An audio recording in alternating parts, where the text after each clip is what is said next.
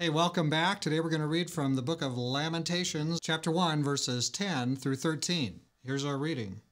The adversary has spread his hand over all her pleasant things, for she has seen the nations enter her sanctuary, those whom you commanded not to enter your assembly. All her people sigh, they seek bread.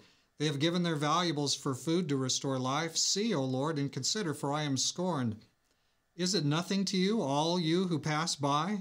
Behold and see if there is any sorrow like my sorrow, which has been brought on me, which the Lord has inflicted in the day of his fierce anger. From above he has sent fire into my bones, and it has overpowered them. He has spread a net for my feet and turned me back. He has made me desolate and faint all the day. Sounds like, everything's against you. But again, as we've been noticing, looking at the Lamentations, this is where the people, the last pieces of Judah, begin to actually come back to a space of repentance. So notice again these different pieces as we're looking at this. For God to get his people's heart right, he's even willing to have them defile the sanctuary. I mean, that's how intense God is about helping us to turn to him, to be in his kingdom. He's even willing to have the sanctuary defiled. But instead, these people, instead of turning to him, now they're out just looking for food. They're just looking for something they can eat. They've really gone from selling on these high places. Everything's going wonderfully. We have the best cookies, Now they're just barely trying to get something to eat.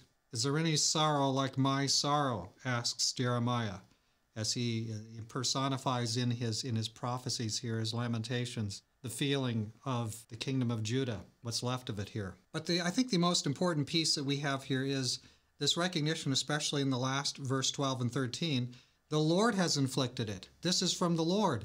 God has done this. That's very important. It's not that he's all against you. It's that he is for you. He's taken a close interest. He's trying to come close to people. He's trying to get them to come close. He wants people to come to that place where they repent, and he can give his blessing upon them. God, you'd think that he would hold his nose and step back and depart from his people because of their sin. But what he's trying to do, he's trying to get them engaged. He's actually stepping forward and coming closer to his people because he wants us in the kingdom. He's going to pay a very high price, whatever high price it takes just about, to get us in the kingdom.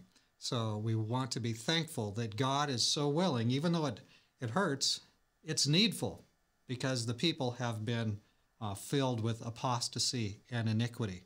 So God's trying to come close. I love that right here in our reading today. Let's pray together.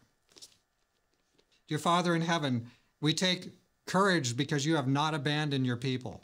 Thank you that you did not abandon them even in the day and the age of Jeremiah.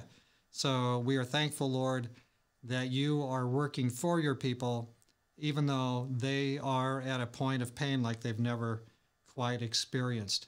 So we're going to watch and see, Lord, what happens in the book of Lamentations. Help us, Lord. In Jesus' name we pray. Amen.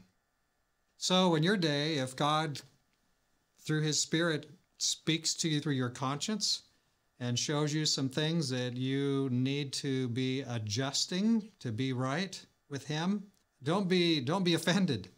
Be glad, because the God of heaven is reaching down into your heart to bring you up toward him. He has not abandoned you. And with that thought, have a wonderful day serving the Lord Jesus.